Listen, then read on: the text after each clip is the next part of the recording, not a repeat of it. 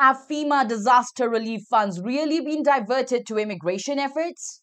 As hurricane season continues to ravage the South, claims of FEMA mismanagement are shaking public trust.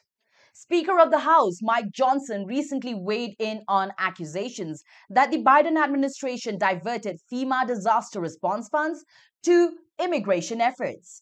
Addressing this claim on Fox News, Johnson explained that while the funding streams may be separate, the American public's frustration is understandable.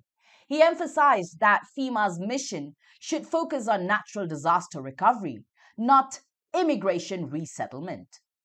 According to Johnson, Americans are disgusted to see resources being used in ways that seem disconnected from disaster relief. White House Press Secretary Karine Jean-Pierre, however, categorically denied the claims.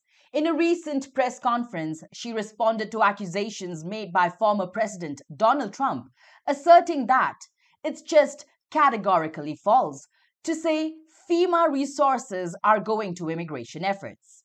Interestingly, Jean-Pierre had previously stated in 2022 that FEMA's emergency food and shelter program did not support migrants during the immigration crisis. Adding to the controversy, FEMA's own website recently refuted these claims, saying that no disaster relief funds have been diverted to non-disaster related issues. FEMA also emphasized that its disaster relief fund is solely dedicated to helping Americans affected by natural disasters, not immigration. With Hurricane Helene causing devastating flooding across several states and more storms expected, concerns about FEMA's capacity to manage ongoing disasters are growing.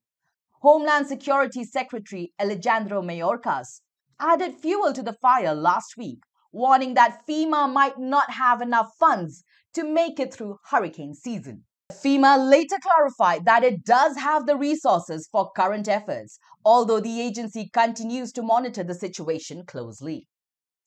As the debate over FEMA's funding allocation continues, Speaker Johnson also criticized the Biden administration for allegedly using non-governmental organizations to help fund transportation for illegal immigrants, raising further concerns over how federal resources are being utilized.